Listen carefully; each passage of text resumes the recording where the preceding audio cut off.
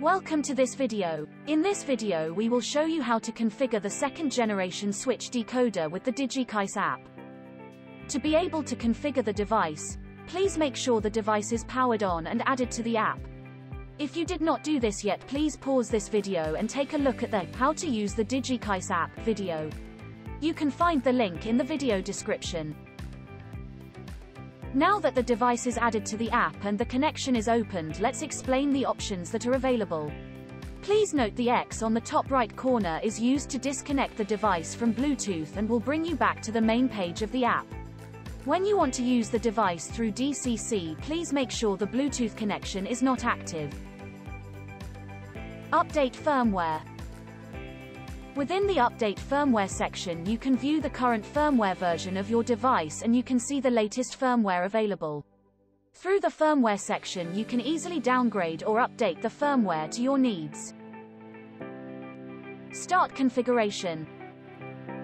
Within the configuration section, you can configure the device and view and load previously saved configurations. Open switchboard. You will see 16 addresses that can be switched. The address number depends on the start address you have configured. Red means off. When you push the red address number, it will turn green. This means on. Reset to default. The Reset to Default option will reset the device. In practice, this means preset 0 will be loaded and the start address of the device will be set to 1. This option will only reset the physical device. Any saved configurations will still be available within the app and can be loaded through the Saved Configurations options.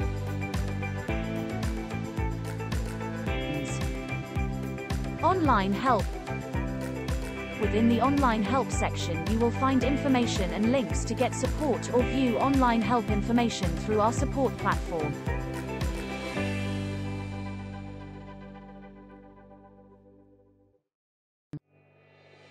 Update firmware. When you open the firmware section, you will see the firmware version loaded on your device and the latest version available. To update the firmware on your device, please select the firmware from the list. After this, you can select the Update Firmware button and the update process will start. When the process is finished, the device will restart.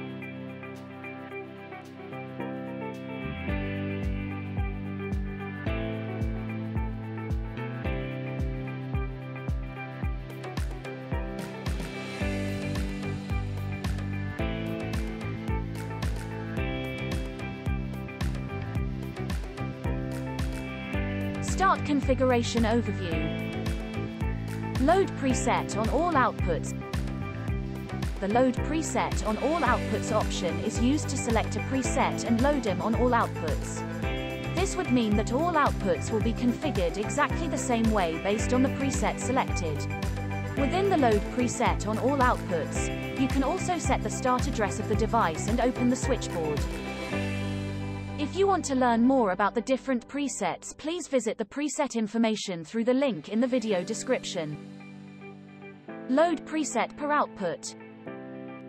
The Load preset per output option can be used to load a preset on one or multiple outputs. This way you can easily attach different sorts of products to your device. Custom configuration. This option is still in development. More information will follow when available.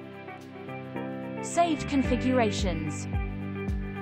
Within saved configurations, you will find the configurations done through preset per output.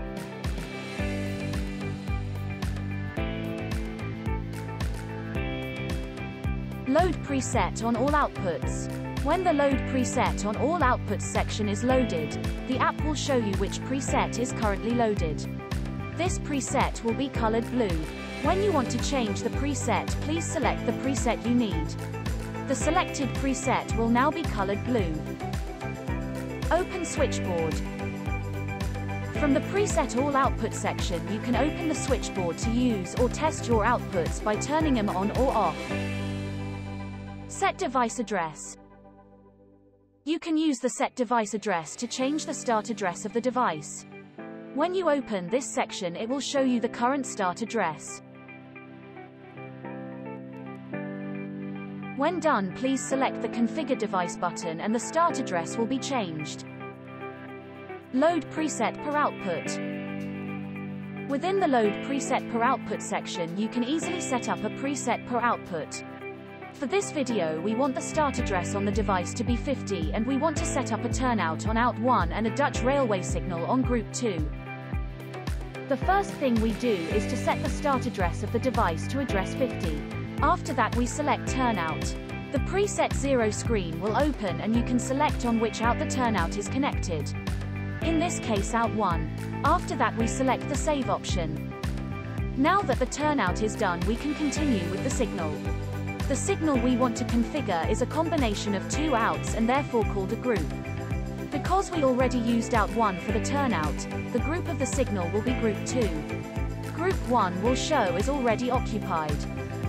Depending on the address used for previously set up presets, it will show the address or group of addresses that are free to use.